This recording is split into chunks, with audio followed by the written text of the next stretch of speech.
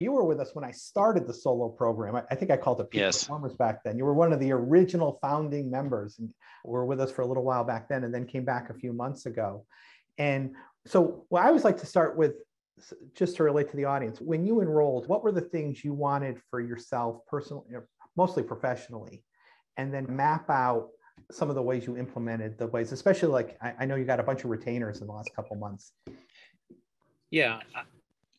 Here's the thing, Mike, and I tell people this all the time. We're already successful in our own way, shape, or form. And I've been successful in this business and in it for 16, almost 17 years. But I was listening in on the call a few minutes ago to what, and I heard Ben Davis say, we get in our own head, and we do. We get into our own forest and we get stuck in there, and we have all this great knowledge, but sometimes we can't navigate out. And that's where I found myself needing some accountability. As a Stephen Covey would say, sharpen the saw. I need to resharpen my saw or my axe. I just wasn't gaining the ground that I needed to gain. And I had to first admit to myself that I wasn't gaining the ground and I was just, chasing my tail.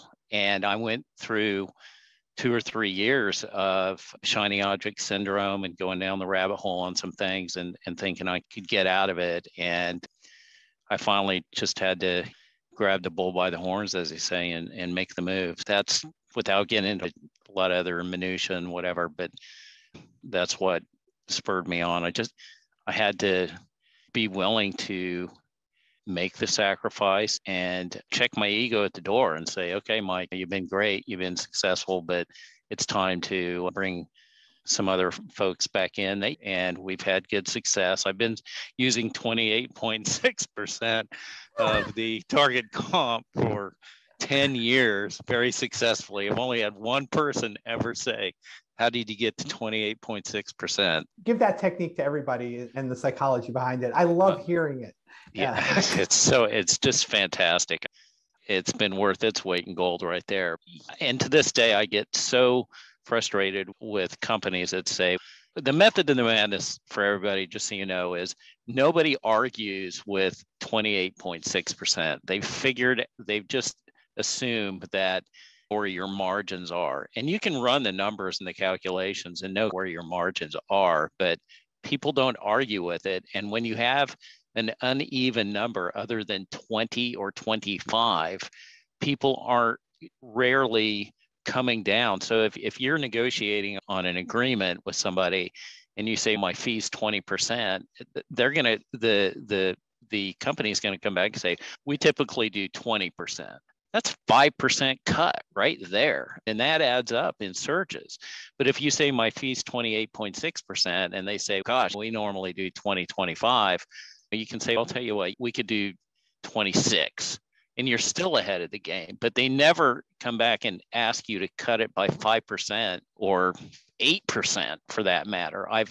And to this day, I don't think for the last 10 years, I'm pretty sure I don't think we've ever done anything less than 25% ever with a client. Now we do some different types of project-based recruiting and so forth, but it's still at that 28.6%. Works great. And it's psychology. I remember where I got that from. I read an article on the power of very specific numbers. And I forgot where I read the article, and I don't think I even have the article anymore. And it wasn't even talking about the recruiting industry. It was just talking about using quoting and making proposals and putting like pennies in it, even if it was like $100,000 proposal, to have it like 101, 131, and 13 cents. Because to Mike's point is, wow, these guys really put some work into it. And every once in a while, like you said, you only heard it once. I would hear it once in a while, like, where the heck did you come up with 28.6? And this was true. I said, we track our metrics internally and we know the amount of effort it takes to find really good talent, because we're not going to compromise just on finding and identify 3 individuals. We want to find the 3 right individuals. We've got to go through 80 people, and we've got to, with up to some of those, we contact them up to 7 times.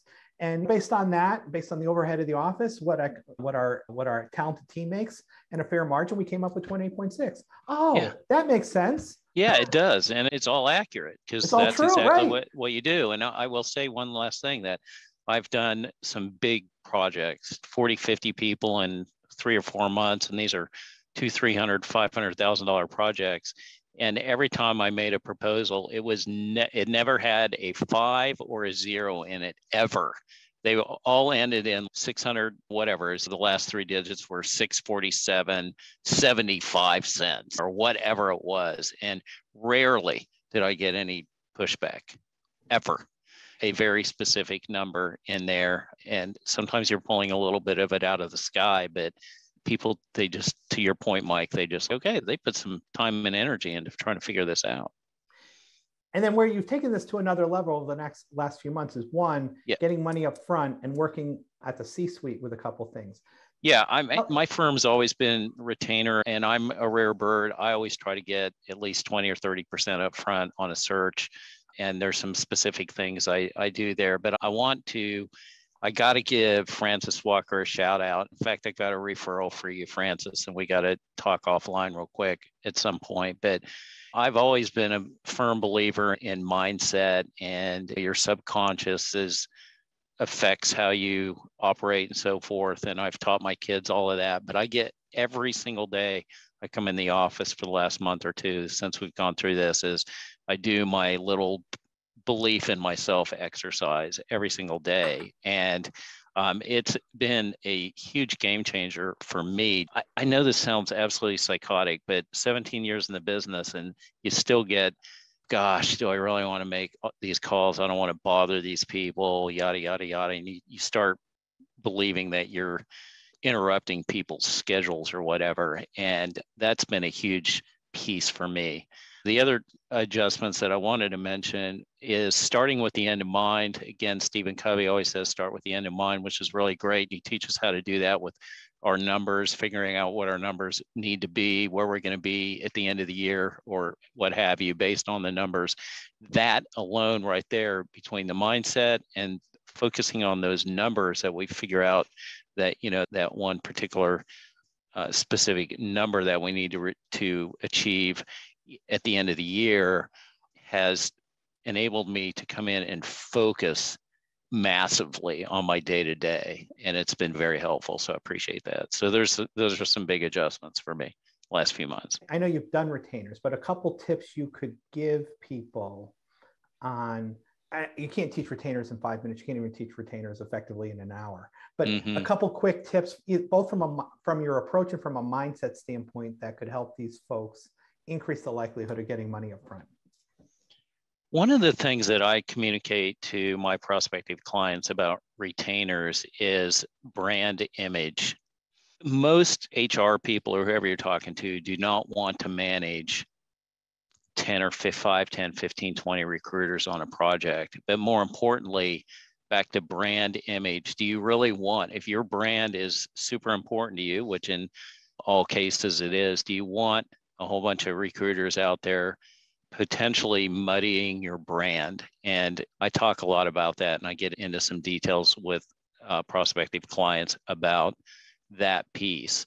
But the other side of it, the coin for us, is that we are completely, now some people don't like this, but we are completely dedicated to that client, and we'll do what we have to do to get that search project done as efficiently as possible. And clients aren't hiring us for a $30, $40, $70, $80,000 search because they have 3 or 4 months to fill a role. They're usually calling us because their talent acquisition team or their HR team has been unsuccessful. Now they're behind the 8 ball trying to get something filled. And if you really want it filled quickly and efficiently, ideally you need to retain us for that search. The last thing I'll mention is when you're asking for money up front, what I tell my clients, and I'm pretty much in their face. I just say, look, I don't need your 12,000 or whatever engaged in the search. What I need is your commitment in this search process, because we're going to spend substantially more than whatever you're giving us in a deposit on this project. And we need to know that when we're ready to present candidates, you guys are ready to go. And we kind of work through that stuff. One thing, I used to say something similar, Mike. And the other thing I would say is, this is going to be a $30,000 fee and I'm getting $12,000 up front. Do you think it's profitable if I don't fill the back end? Otherwise, I'm working on 90% margins. And as a firm, we don't work on like, we're 70 or 80% margins.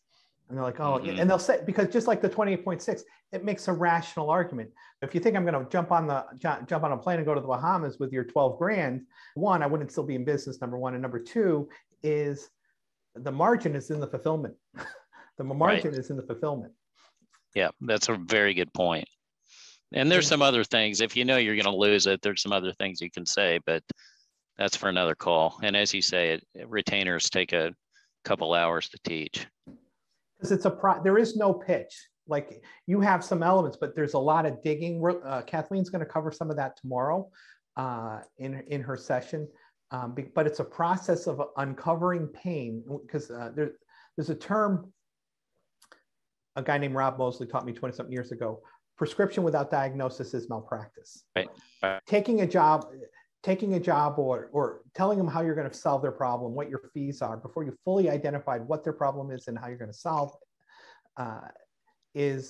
imagine walking to a doctor's office and you say, oh my gosh, my lower part of below my belly is hurting. And the doctor says, let's prep you for surgery. And you're like, don't you want to do an MRI? Don't you want to do a little blood work? Don't you want to even put your hand over there and see if it's what it really is? No, I've done this 100 times. It's your appendix. You need surgery. And that's what we do as recruiters. What do you know? You're looking probably 3 to 5 years. You probably need this XYZ technical thing, this ABC. Yep. I need those. And we actually, some recruiters, the longer you're in the business, tend to dictate job orders back to their clients and just look for confirmations. Any parting tips or comments you can give? I would say that the metrics piece is a huge component of the success that I've had just in the last few months. We've I jotted some numbers down. We have about 110 coming in just in the last 5 weeks, with about 212 in pending retained searches. We're going to end up with tripling what we did, at least over the next quarter or two, than what we did last year. So that's really strong. But the metrics piece is really fantastic, and it drives everything now. And the cool thing about it, and you guys have talked about this while I was listening in, you're talking about resources and adding additional people to your organization. I've known about this for many years, but I really have never taken the leap to do it. And now with the numbers and the metrics, I can, as you say, Mike, give myself permission to make some hires, even if they're part-time. In the last month and a half, I've hired 2 people to work in part-time capacities, but it's freeing me up by 15 or 20 hours a week just in researching and all that other stuff that we get bogged down in doing. It's been it's very strong so far. Excellent. Thank you so much. I appreciate your insights, and thanks for your participation today, Mike. It's great. Sure. And again, great to see you again. It's great to have somebody. When Mike joined 10 years ago, it was me. I was the company. Mm-hmm. I was the company. And so you're probably having a different experience than you had 10 years ago. I am. It's all good. It's all good. Good. Excellent.